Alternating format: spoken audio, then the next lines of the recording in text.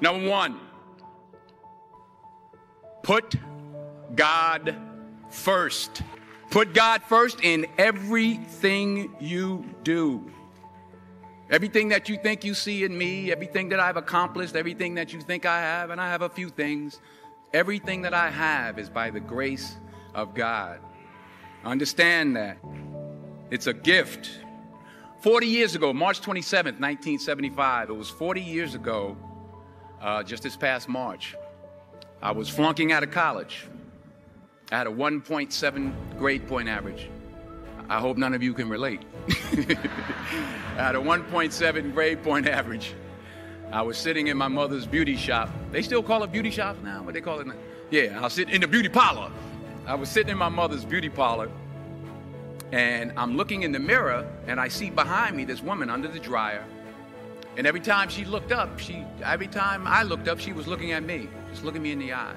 I didn't know who she was, and I said, she said, somebody give me a pen, give me a pencil. I have a prophecy.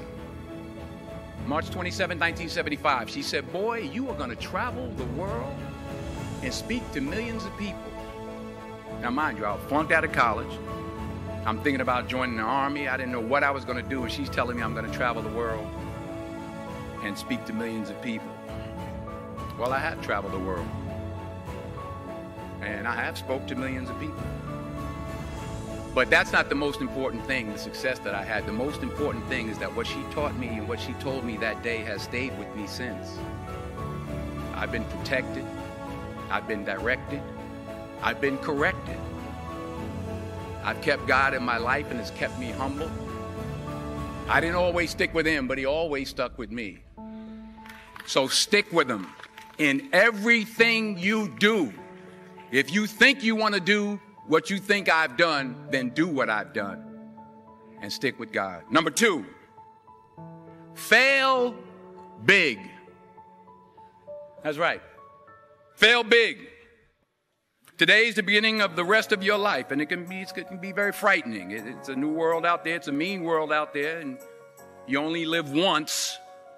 So do what you feel passionate about.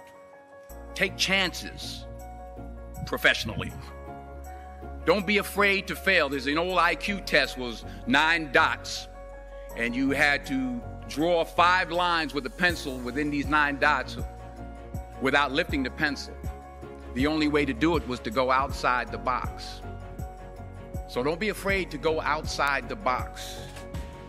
Don't be afraid to think outside the box. Don't be afraid to fail big, to dream big. But remember, dreams without goals are just dreams, and they ultimately fuel disappointment. So have dreams, but have goals. Life goals, yearly goals, monthly goals, daily goals. I try to give myself a goal every day. Sometimes it's just to not curse somebody out. Simple goals, but have goals.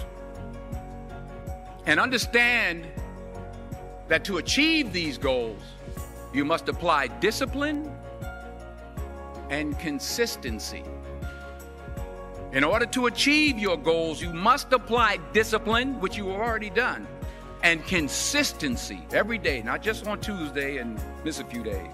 You have to work at it every day. You have to plan every day. You've heard the saying, we don't plan to fail, we fail to plan. Hard work works. Working really hard is what successful people do.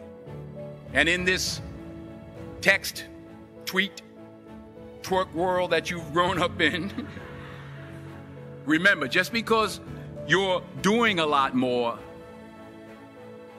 doesn't mean you're getting a lot more done.